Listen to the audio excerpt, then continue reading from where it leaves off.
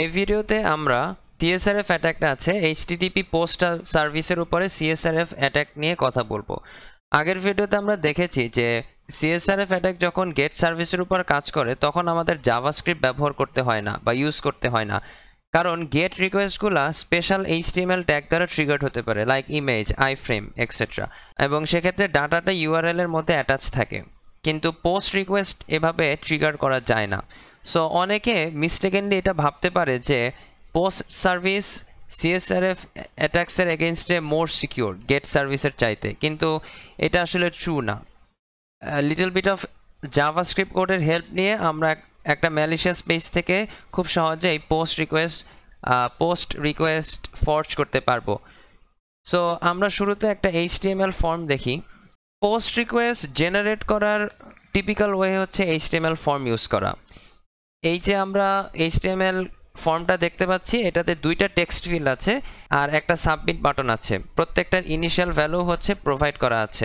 ফার্স্টেরটা হচ্ছে আমাদের recipient account, আর recipient অ্যাকাউন্টের নাম্বারটা দিব আমরা এই ফিল্ডে, যেটা ইনিশিয়াল ভ্যালু 3220। আরেকটা হচ্ছে অ্যামাউন্ট, যেটা রিসিপিয়েন্ট অ্যাকাউন্টে ট্রান্সফার হবে, সেটা হচ্ছে 500। সো ইউজার যদি সাবমিট বাটনে ক্লিক করে তাহলে একটা পোস্ট রিকোয়েস্ট যাবে কোন ইউআরএলে, সেই ইউআরএলটা হচ্ছে http:/www.example.com/action, হ্যান্ডলারটার নাম ছিল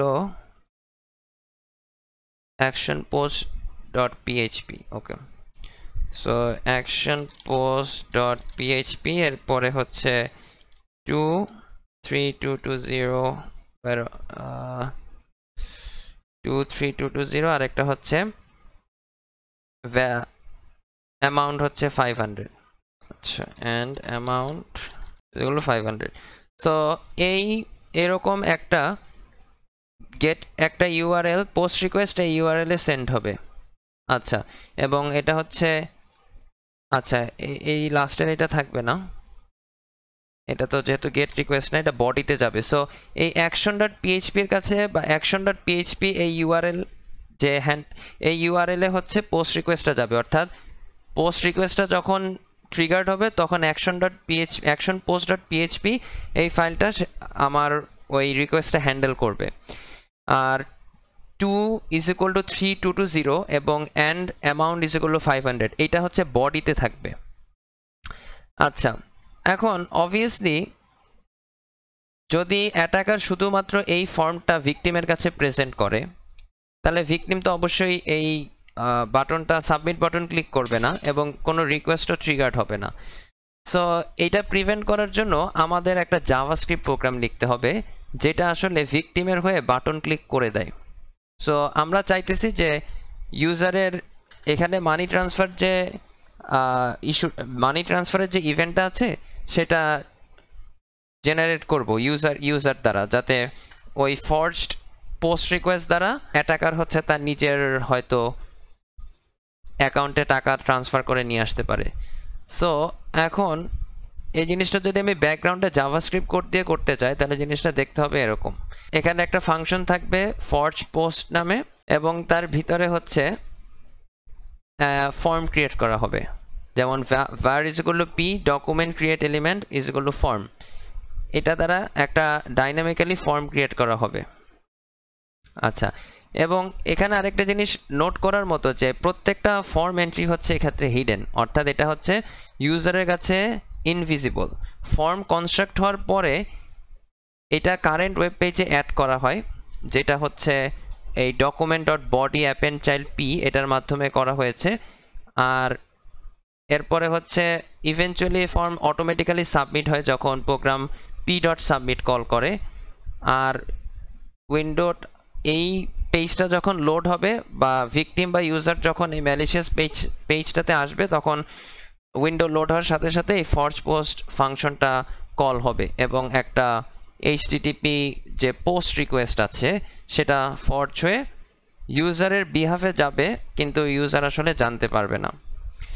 সো আমরা এই ভিডিওতে যেটা করতে চাই সেটা হচ্ছে এলগের ওয়েবসাইট আছে, সেক্ষেত্রে আমরা এডিট প্রোফাইল ভালনারেবিলিটিটা এক্সপ্লয়েট করতে চাই। অর্থাৎ আমরা এমন একটা কোড লিখব যাতে করে কোনো ইউজার, সাপোজ অ্যালিস, সে যদি স্যামির প্রোফাইল ভিজিট করে তাহলে অ্যালিসের যে প্রোফাইল আছে সেক্ষেত্রে অ্যাবাউট মি বা ব্রিফ ডেসক্রিপশন সেটা হচ্ছে চেঞ্জ হয়ে যাবে এবং সেখানে স্যামি ইজ মাই হিরো এই লেখাটা উঠবে। আচ্ছা, সো এইটা করার জন্য আমাদের যেটা করতে হবে যে আসলে আগে স্যামির প্রোফাইলে ঢুকতে হবে। আচ্ছা, এখন আমরা স্যামির প্রোফাইল এডিট করব এবং এইচটিটিপি পোস্ট হেডারটা ইন্সপেক্ট করব, দেখব কি ধরনের চেঞ্জ আসে। সো এখানে আসার পরে মাই হিরো, এক্ষেত্রে গুরুত্বপূর্ণ হচ্ছে আমরা ভিজুয়াল এডিটরটা ইউজ না করে টেক্সট এডিটর, যেটা অর্থাৎ যেটা কোনো ধরনের স্পেশাল ক্যারেক্টার ইনসার্ট করে না, সেটা ইউজ করব। এবং আমরা এক্ষেত্রে এইচটিটিপি হেডার লাইভ যেটা, সেটাতে ইন্সপেক্ট করব। আমরা যদি সেভ দেই তাহলে দেখব যে এক্ষেত্রে একটা এইচটিটিপি পোস্ট রিকোয়েস্ট জেনারেট হয়েছে। সো এটা যদি আমরা এখানে পেস্ট করি তাহলে দেখব যে শুরুতে এলক টোকেন, এলক টাইম স্ট্যাম্প, তারপরে নেম স্যামি, এরপরে description, access level, brief description এবং আরও অনেক কিছু, এবং লাস্টে জিওআইডি আছে। সো এক্ষেত্রে আমাদের আগের ভিডিওতে যেটা ছিল যে এলক টোকেন এবং এলক টাইম স্ট্যাম্প, এই দুইটা নিয়ে আসলে চিন্তা করার দরকার নাই, এই দুইটা কাউন্টার মেজার্স আমাদের অফ করা আছে। আমাদের গুরুত্বপূর্ণ যে জিনিসটা দেখতে হবে সেটা হচ্ছে নেম, ডেসক্রিপশন, এরপরে হচ্ছে access level. So access level হচ্ছে প্রত্যেকটা ফিল্ডের কিছু প্রাইভেসি লেভেল থাকে যে আসলে কে কে দেখতে পারবে। অ্যাক্সেস লেভেল 2 মানে হচ্ছে এটা পাবলিক, সবাই দেখতে পারবে।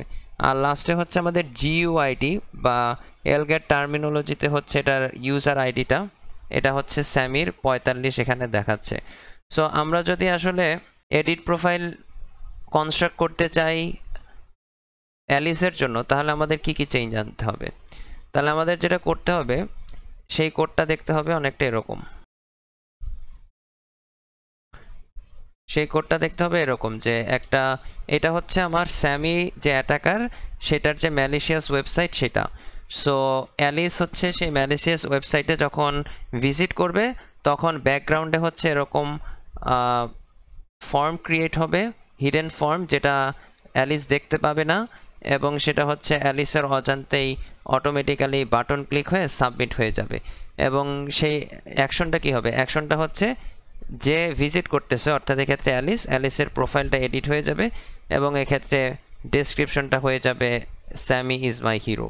সো আমরা ফিল্ডসগুলো দেখি। প্রথমে হচ্ছে নেম ফিল্ড যেটা হচ্ছে অ্যালিস, এরপরে হচ্ছে description field স্যামি is my hero, access level public, আর এটা হচ্ছে যে অ্যালিসের জিওআইডি। সো অ্যালিসের জিওআইডি আমরা কিভাবে পেতে পারি, অ্যালিসের জিওআইডি হচ্ছে আমরা মেম্বার্সে যদি যাই, এরপরে অ্যালিসে যাই,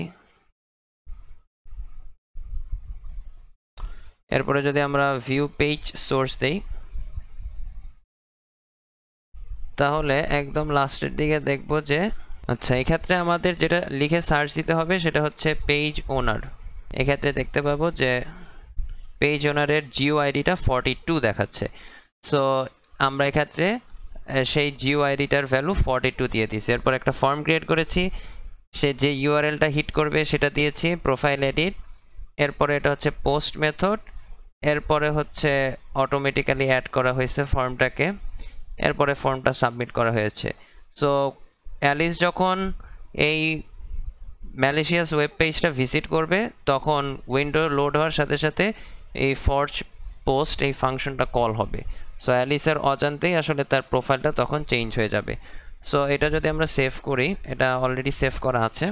এখন আমরা অ্যালিসের যে প্রোফাইল সেটাতে, অ্যালিসের প্রোফাইলে আপাতত কিছু লেখা নাই, সো আমরা লগ আউট করে এখন অ্যালিসের প্রোফাইলে যাব। সো এখন অ্যালিসের প্রোফাইলে যে আসলে কিছু লেখা নাই সেটা আমরা দেখতে পাচ্ছি এখানে। এরপরে হচ্ছে আমরা সেই ম্যালিশিয়াস যে ওয়েবসাইটটা ছিল সেটা ভিজিট করব, যেটা আসলে একটা এইচটিটিপি পোস্ট রিকোয়েস্ট ফোর্স করে ফেললো। এখন আমরা যদি অ্যালিসের প্রোফাইলটা রিলোড করি তাহলে দেখব যে স্যামি ইজ মাই হিরো এই লেখাটা চলে আসছে, অর্থাৎ অ্যালিসের অজান্তেই তার প্রোফাইলটা চেঞ্জ হয়ে গেছে বা এডিট হয়ে গেছে এবং এভাবে হচ্ছে আমরা CSRF অ্যাটাকটা ডিপ্লয় করতে পারি HTTP পোস্ট সার্ভিসেস এগেইনস্টে।